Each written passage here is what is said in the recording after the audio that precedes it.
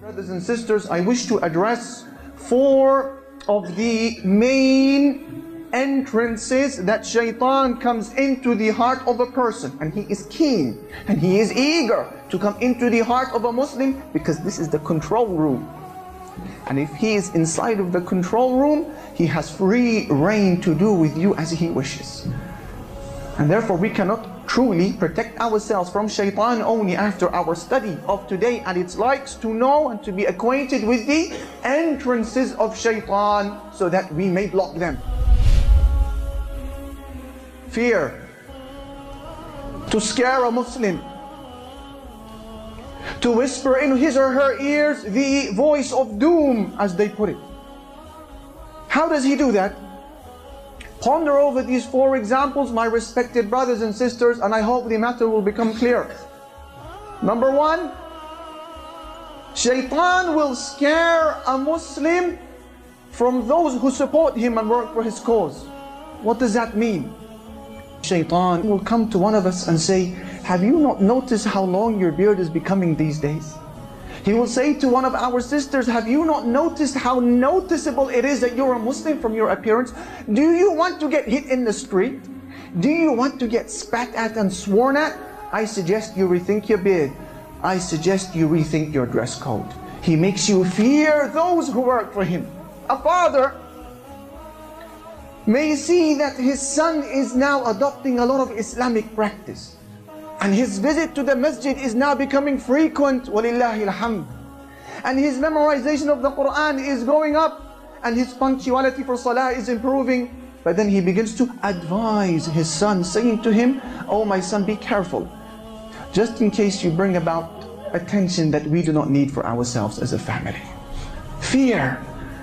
Allah subhanahu wa ta'ala says, أَلَيْسَ اللَّهُ بِكَافٍ عَبْدَهُ وَيُخَوِّفُونَكَ بِالَّذِينَ مِن دُونِهِ. Is Allah not sufficient for His slave? And they threaten you with that which is lesser than Allah. إِنَّمَا ذَلِكُمُ الشَّيْطَانُ يُخَوِّفُ أَوْلِيَاءَهُ فَلَا تَخَافُوهُمْ وَخَافُونِ إِن كُنتُم مُؤْمِنِينَ. Allah says this is the devil who makes you fear his supporters, but don't be afraid of them. Be afraid of me if you are true believers, Allah subhanahu wa ta'ala says.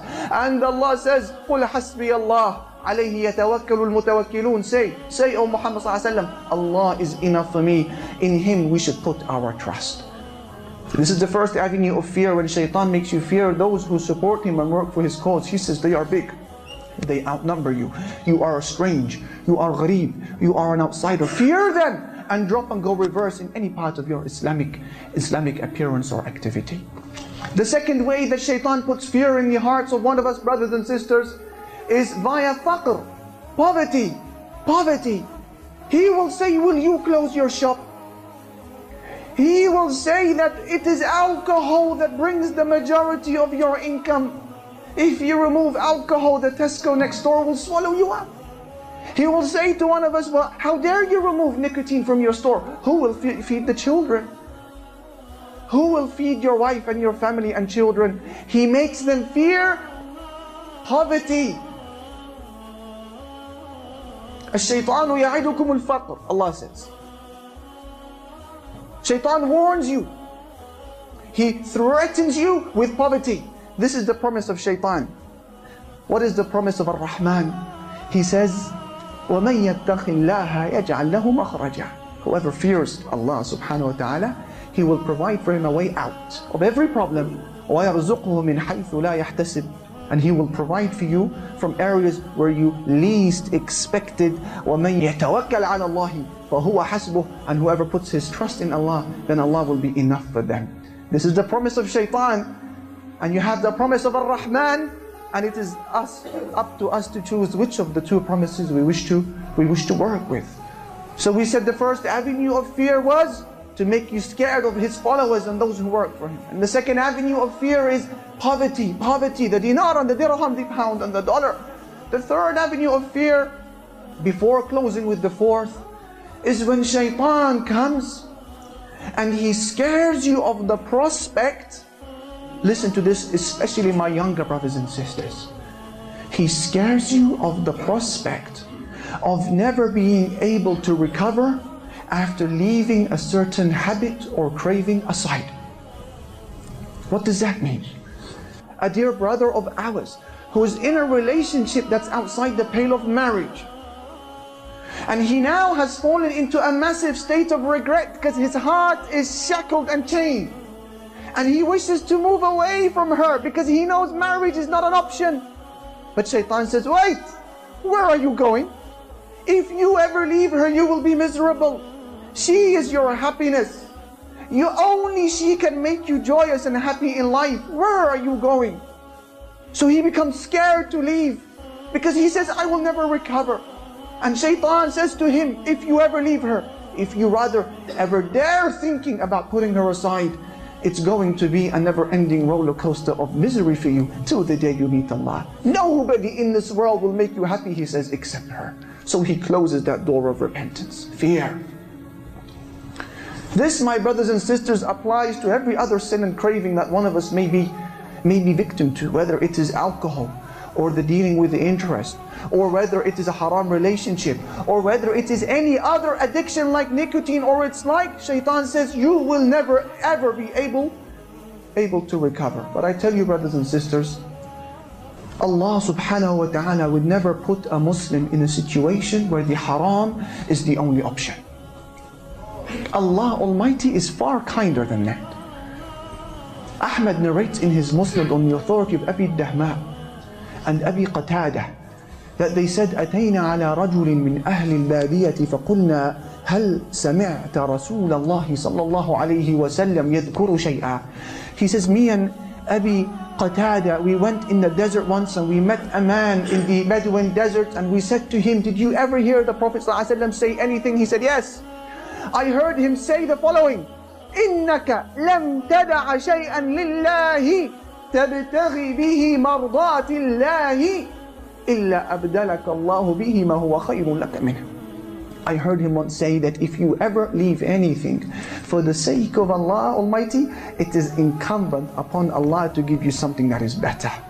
This is the promise of Allah subhanahu wa ta'ala. Therefore, brother, therefore my sister, let your resistance of that whispering be great, and let your suspect in Allah Almighty be even greater. And know very well that the well-being that you want for yourself, Allah wants it for you more than you want it for yourself. But put your trust in Him and do not surrender to the whispering of Shaytan, and know that the khair will come your way and you will recover, even if it is a temporary moment of bitterness having to cut that relationship. But you will recover like everybody else who has fallen into the sin has recovered as well. This is the third entry of Shaytan, fear that you will never recover after leaving a sin. And the fourth and final one, brothers and sisters, is fear of losing a friend or losing a family member if I follow the straight path of Allah subhanahu wa ta'ala. Fearing losing the friendship of family if I embrace the religion of Islam or become a follower of the sunnah of the Messenger alayhi salatu wassalam.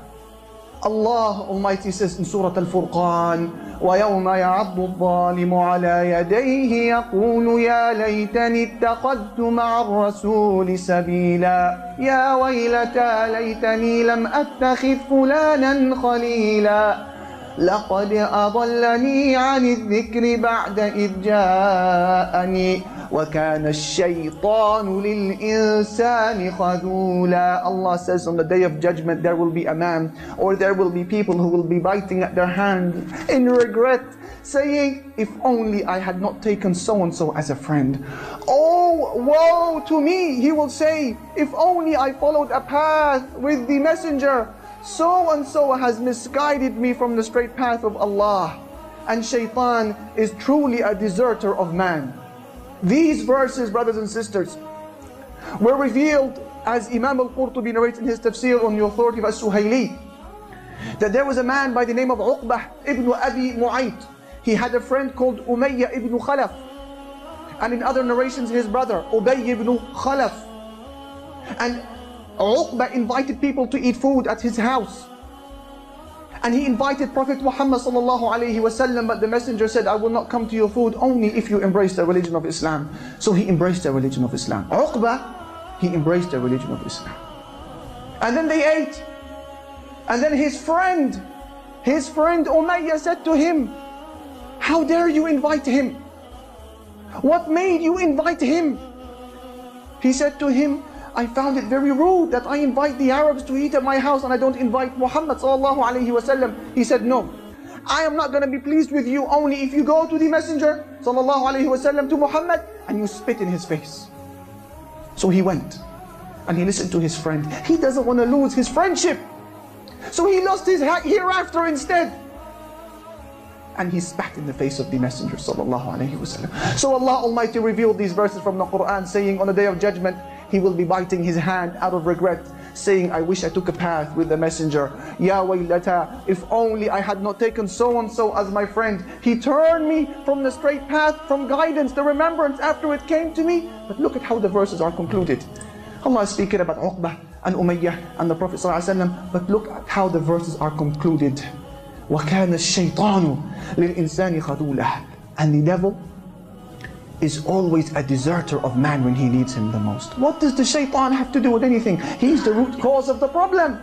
He is the one who whispers fear in our ears, saying, if you leave your ways, then your friends will leave you.